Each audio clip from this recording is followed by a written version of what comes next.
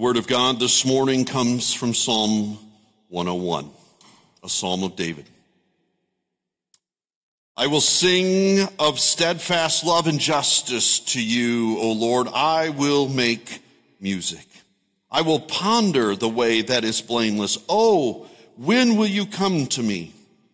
I will walk with integrity of heart within my house. I will not set before my eyes anything that is worthless. I hate the work of those who fall away. It shall not cling to me. A perverse heart shall be far from me. I will know nothing of evil. Whoever slanders his neighbor secretly, I will destroy. Whoever has a haughty look and an arrogant heart, I will not endure. I will look with favor on the faithful in the land, that they may dwell with me. He who walks in the way that is blameless shall minister to me. No one who practices deceit shall dwell in my house. No one who utters lies shall continue before my eyes. Morning by morning I will destroy all the wicked in the land, cutting off all the evildoers from the city of the Lord. Thus far the reading of God's word. You may be seated.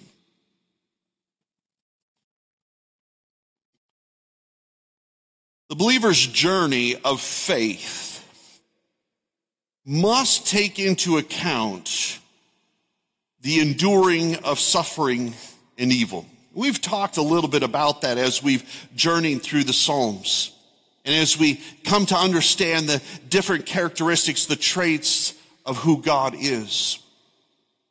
But one of the areas that is difficult, one of the areas that's at times even troubling, is how we must deal with suffering and evil. Now, when we talk about suffering and evil, there's quite a spectrum. And we could talk about the brokenness and suffering of this life, floods that ravage communities, health crises, and the like. But there's a part of suffering in this world and evil in this world that's a little more complicated, a little more challenging.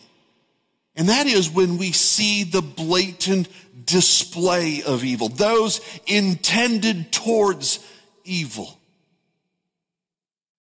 Now, sometimes when we as believers address that issue and we confront that issue, the world sometimes does not like us.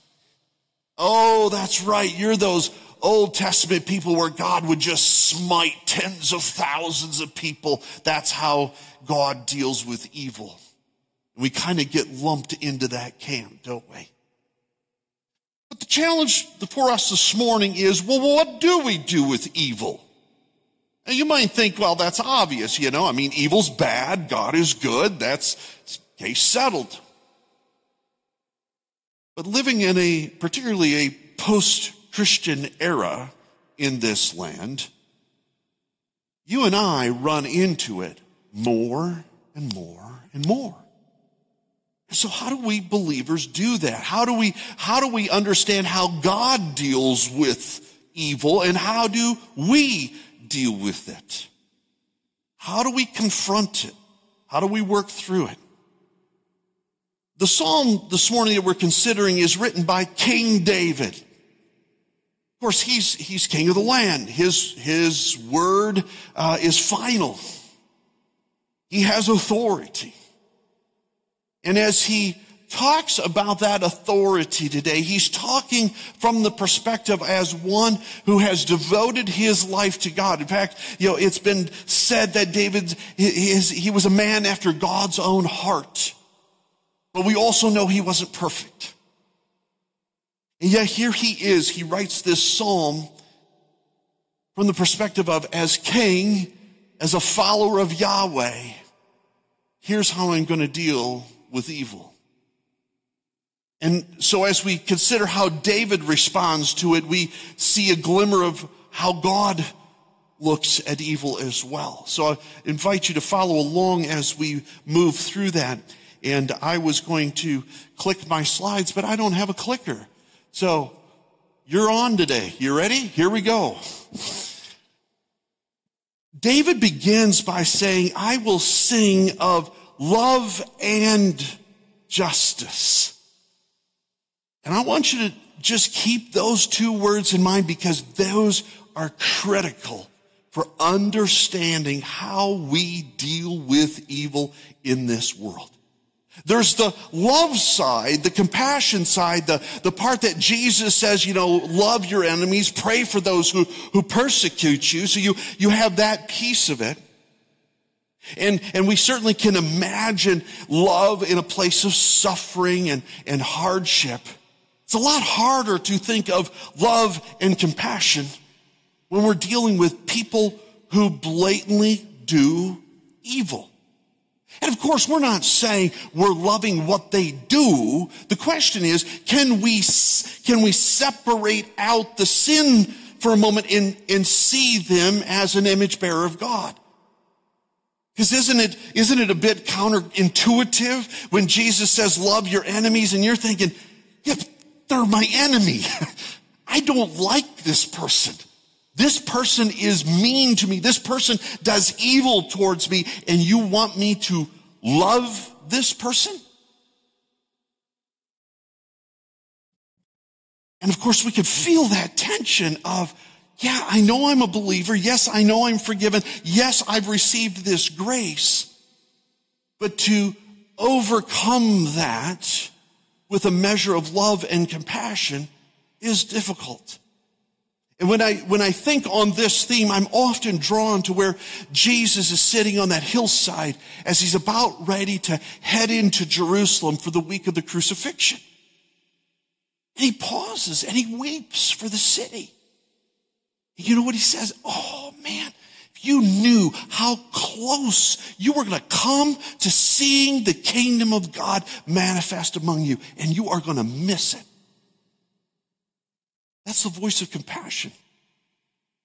And so when we deal with evil, one of the things we pray for, one of the things that we nurture in our soul is an awareness of, can we see the heart? Can we see the soul of the person who's doing the evil, engaged in the promoting of suffering? Can we see them as one yet to be redeemed? Can we have that level of compassion? Because let's admit, brokenness and evil functions like a barrier at times to our ability to see that person.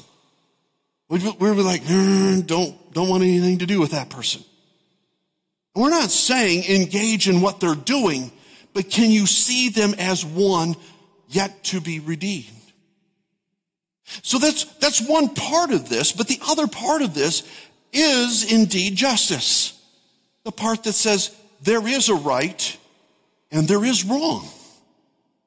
There is that place there's a definitive standard. There's a moral standard. There is a clear biblical standard of this is right, this is wrong. Now, why are these two so important? Because in our broken, fallen world, sometimes we default to one or the other. We kind of enter an arena of love and compassion and affirming and saying, just God loves everybody. Everybody's going to get saved. Let's just love everybody. And totally ignore the right and wrong. And sometimes we can get pretty zealous about right and wrong. I mean, we can get fired up. It's like, that is wrong. You may not do that. And forget to love. Very important as we deal with the brokenness, the sin and evil of this world. It's love and justice. Now, in engaging in this practice of love and justice, which is hard. It takes discipline. It takes hard work, training of the mind and heart with the Word of God to understand what right and wrong is and to develop a heart of compassion. But I will tell you, as the second point highlights, as David alludes to in the next verse, hey, Lord, when are you going to come to me? This is hard, Lord. And I will tell you, sometimes in showing both love and compassion and justice is lonely work. You feel isolated. You feel like, am I the only one seeing this? Because sometimes when you exercise that love and justice, for some, it's not loving enough. And sometimes when you love, there are those that say, well, where's the justice? And then there's this sense of, this doesn't feel fair. When you stand on the Word of God, when you are devoted to following Him, and you pursue both love and justice, there are times you're going to feel all alone. There are going to be times where you're going to feel like you are a voice in the wilderness. I share that in part because we need to understand that part of the tactic of the enemy, our spiritual enemy, is very much like what we see displayed in the wildlife around us. You ever see those videos, of out in Africa, the lion is sitting in the weeds. A herd of antelope goes by. What is the lion and the herd of lionesses, what do? They spot the weak one, and they isolate them.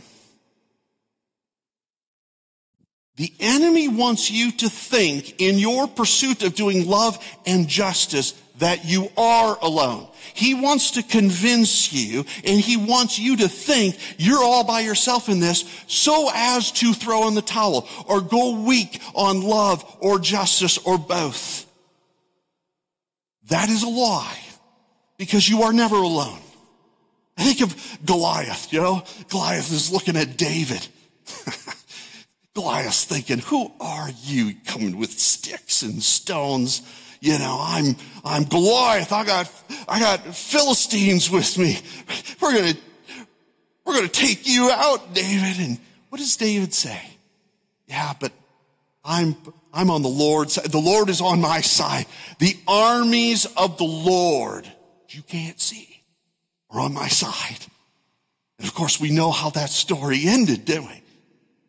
The people of God need to understand that in this world, as we engage in this endeavor of love and justice, you are never alone. When you are doing it for the purposes of God, when you are faithful to His Word, the armies of God are on your side. Do not think for a moment, as the culture would want you to think, you are alone. You are a fringe person. You're an extremist. No. When you line up with the Word of God, you've got the armies of God on your side. Do not think for a moment you are alone. David's question here is simply one of saying, God, you know this is hard. I need you here with me. And God is very happy to answer that with His presence. But as we continue to deal with this issue of evil, as the psalm goes on here in the verses 3 and 4, it says this, I will not set before my eyes anything that is worthless. The psalmist is saying, I have purpose. I have set in my heart. I am going after what is right all the time. There's a persistence. There's a commitment in his soul to say, I am not going to give on this. Now, we don't know when this psalm was written. If it was written after his encounter with Nathan the prophet and Bathsheba and that whole incident, we don't know. But David understood the necessity of a commitment, a resolve in his spirit when confronting evil. And there's a set apartness that happens by default when you and I, in a post-Christian culture, draw the line. When we say, this is right, this is wrong, you're going to stand out. Because the lie of the current culture is that we're just going to blur the lines. It's gray. I saw an ad or listened to an ad last week that talked about a particular cause in a people group and said that all truth is relevant and truths are evolving. What? Truths are evolving? Truth is truth. And again, in this post-Christian world, you and I have to be dialed in here, folks. It's very deceptive. It's very subtle. This graying of lines and this wanting to give in on these things. Folks, we can ill afford that. And David's resolve is a good reminder to us this morning. We must be resolved in heart and soul and mind and strength that it is God's truth and nothing else. And I will promise you one of two things is going to happen. As you dial into the truth of God's word, as you are resolved, one of two things will happen. One, you could have people come to you and say, I want what you have. Because they're living in the emptiness of the cycle of the theology of the culture. They're being deceived and they're empty, but they see a resolve in you. They see a foundation in you and they're like, I want that. So one's resolve can result in those coming to know Jesus. Or you're just going to tick off a lot of people. When you draw a line in the sand and you are resolved and you're going to say, this is the truth, nothing else, this is the truth, you're going to tick people off. Why? Because their truth doesn't line up with God's truth. It's like that phenomenon sitting in a dark room. You know, your eyes and body get acclimated to that dark room. You're resting. And that blessed child of yours comes running in the room, flips the lights on. Your life as a resolved follower of Jesus Christ can sometimes feel like that to those who are walking in darkness. Can't take it. Don't want it. Get out of here. Saw that on the streets all the time when we brought kids through New York City.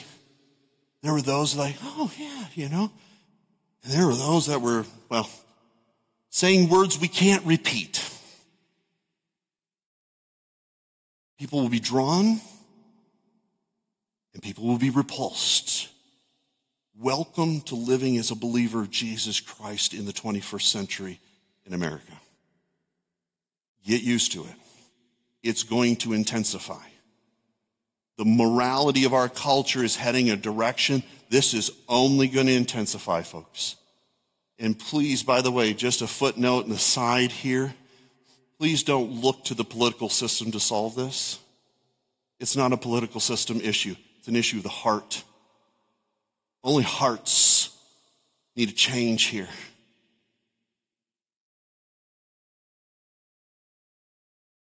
Which leads us kind of to this next point, and that is this.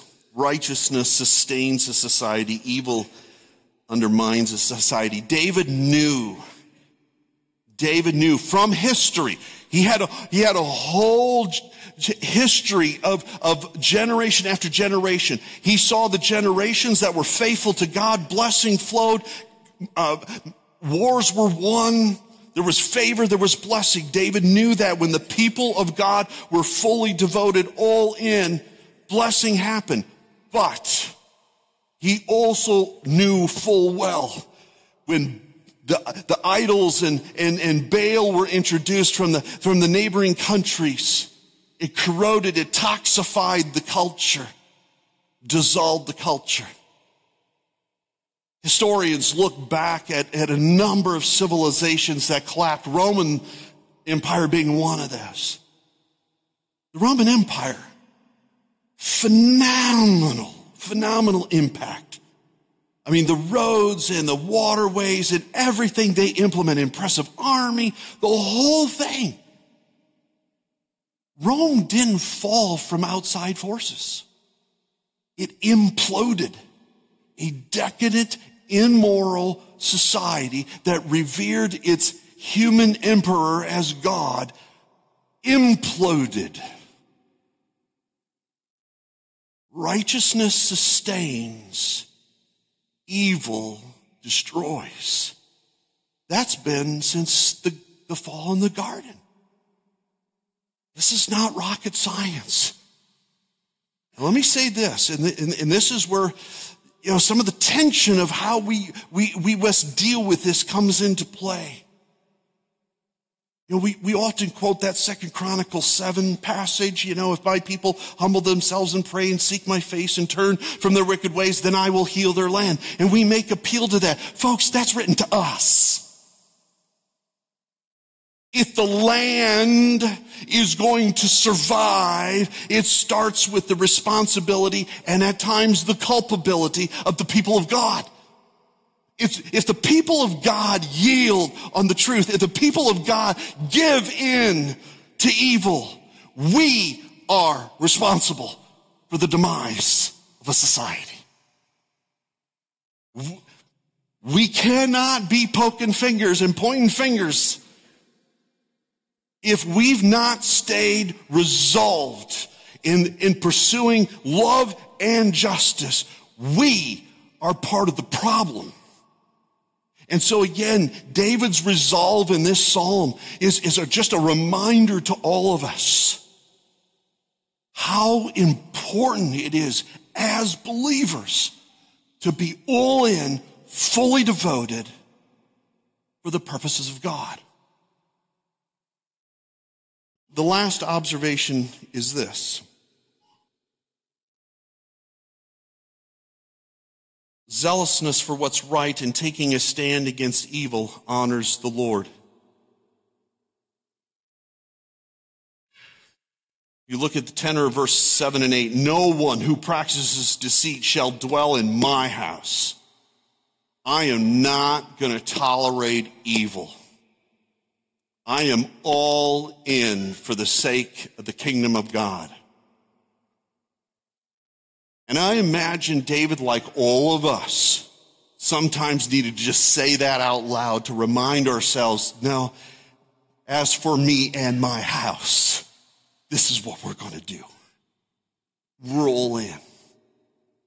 And David knew that honored the Lord. In fact, you look at the zealousness of verse 8. Morning by morning, I'm not going to engage the wicked of the land. I'm going to destroy the wicked of the land. Now, this does not mean for us to take up swords and weapons and go out and start shooting people. The church tried that in the Crusades. It didn't work. Please don't do that. But David's zealousness reminds us it's not just about confronting evil. It's about honoring God in all that we do. Our end goal must always be in a spirit of love and justice to give God glory. And we only need to look as far as the ministry of Jesus to be reminded how that worked.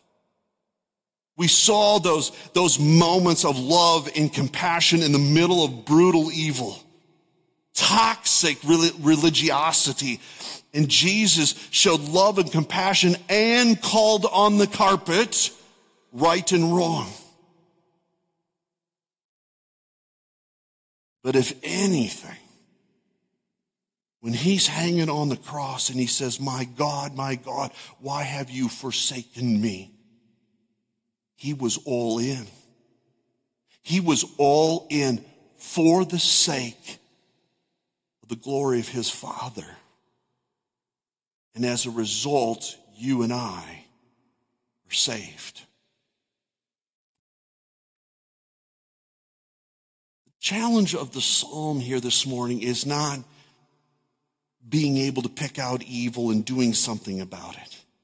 Our number one resolve must be, for the glory of God, I will love in the middle of brokenness, messiness, and yes, even evil. I will have compassion, but I will not shy back from saying this is right and this is wrong. And at times you will go it alone, but just know our Savior went there first on our behalf. And the armies of the Lord are on your side. Amen? Let's pray. Gracious God, we thank you from the reminder of your servant David, a zealousness for you.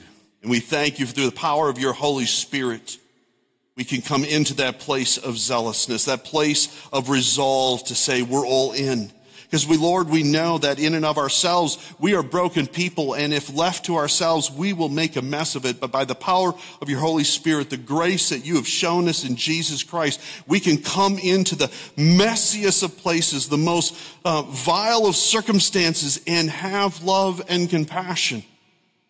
But Lord, give us those eyes, that wisdom to know here's right, here's wrong, and Lord, the courage to call it out. Lord, we're living in a time that's a bit unknown to us of where your word is being constantly challenged. The truth of your word is being constantly challenged, and your church is being challenged to not only show love and compassion, but resolve for right and wrong. Lord, help us. Lord, stand with us. That almighty hand that you have displayed since the beginning of time, Lord, we ask for your hand to be upon us as we seek to give honor and glory to you in our love and justice. These things we pray in Jesus' name. Amen.